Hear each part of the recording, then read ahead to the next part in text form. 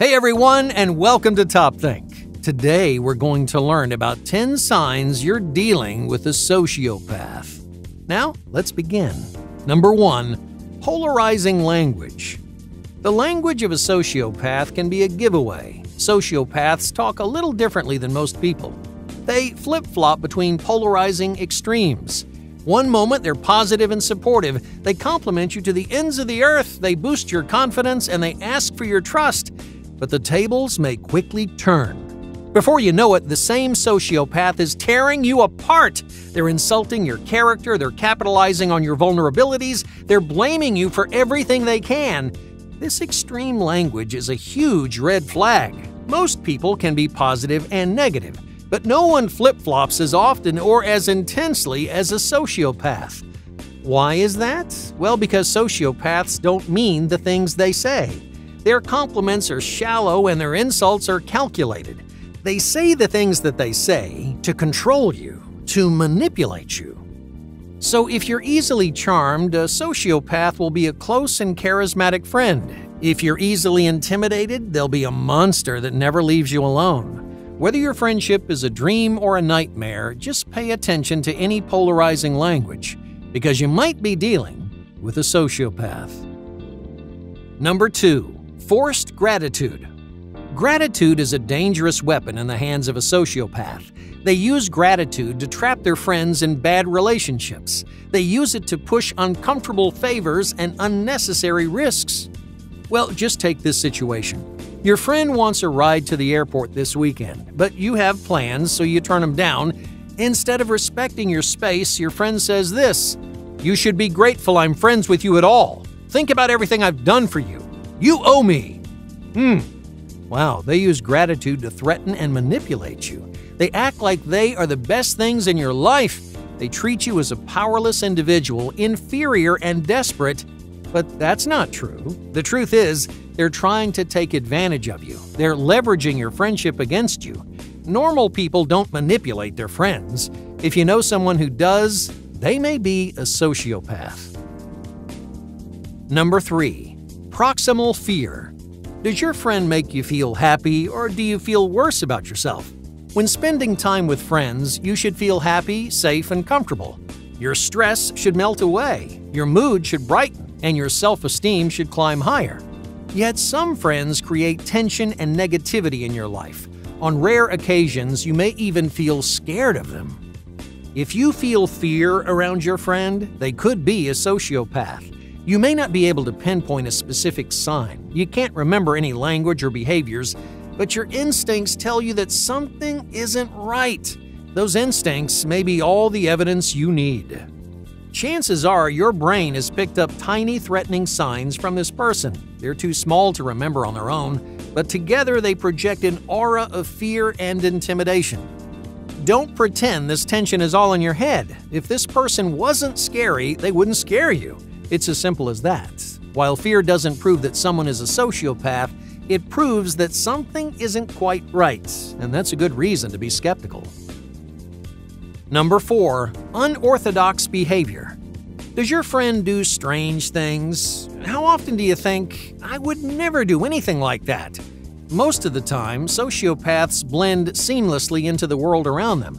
They keep a firm grasp on their social circle, but every once in a while they make mistakes. And those mistakes can leave you wondering. To identify these mistakes, use the 90% rule. The 90% rule is simple. When you notice something strange, just ask yourself, would 90% of the people do something similar? Alright, let's try an example. One day you ask your friend for a small favor. You expect a simple yes or no answer, but instead they erupt like a volcano. They scream in your face, they attack your character, they may even get physical. In the aftermath, you think to yourself, was that an appropriate reaction? Would I ever react that way?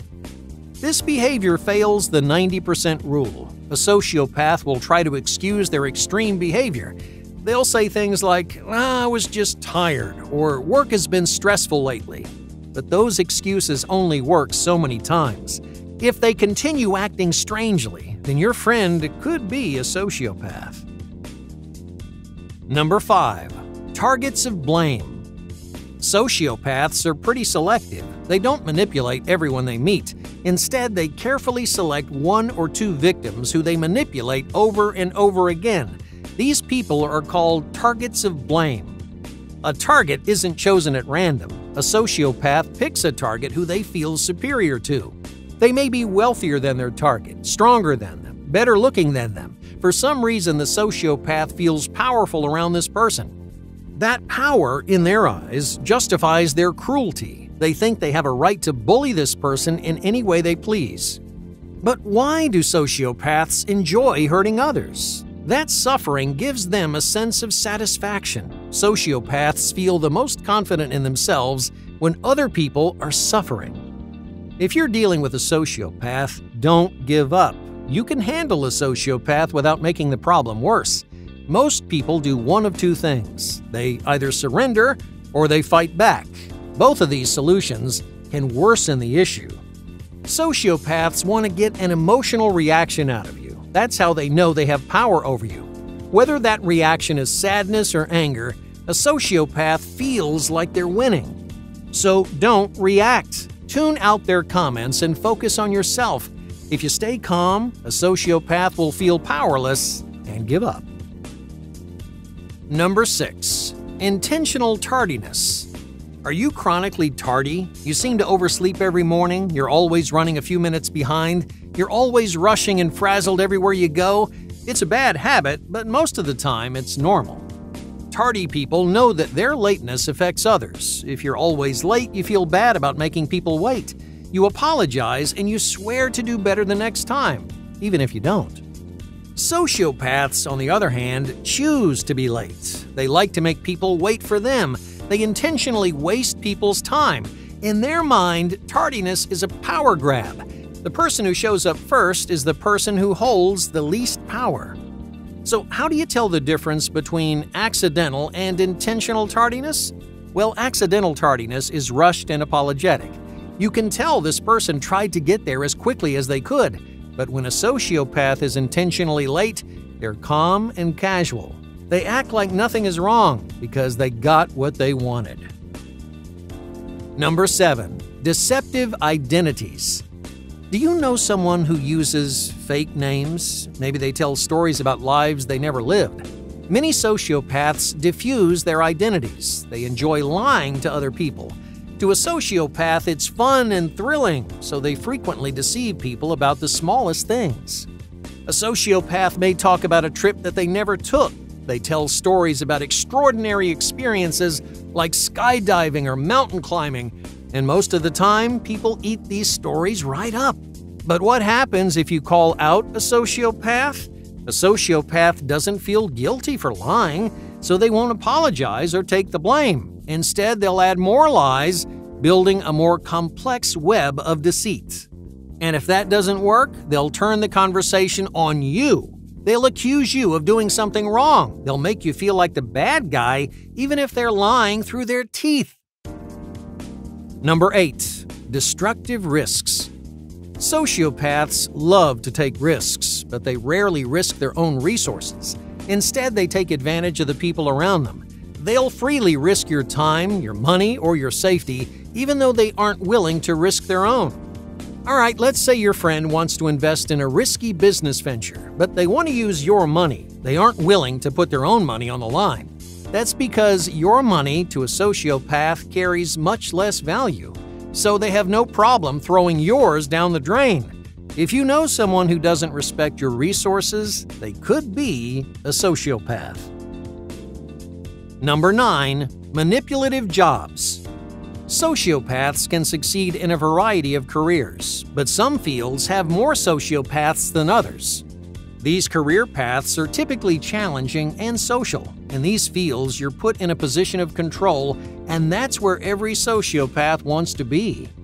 So, what fields attract the most sociopaths? The big 3 are politics, sales, and law. In these positions, manipulation and deceit can work in your favor. But there are many other fields where a sociopath shines. The medical field, for example. Doctors have a lot of power. Sometimes they're the gatekeepers between life and death. To a sociopath, that amount of power is a huge draw. Number 10. Malicious grudges. Does your friend insist on getting revenge? When something goes wrong, do they hold a grudge? Grudges are a very common sign of a sociopath. A sociopath will stew on any mistakes and wrongdoings. They aren't willing to forgive and forget. Instead, they want to get even. So why is revenge so important to a sociopath? It's all about the power. If someone wrongs a sociopath, they feel personally insulted. They feel like the balance of power has shifted, so they carry out their revenge to steal that power for themselves. Revenge in the mind of a sociopath is not quick and harmless, it's elaborate, cruel, and humiliating. The sociopath wants the other person to suffer even more than they did, so nothing is off the table. They may sabotage their career, they may embarrass them in public. To a sociopath, revenge is more than justified. It's necessary. Hey, thank you for watching Top Think, and be sure to subscribe because more incredible content is on the way.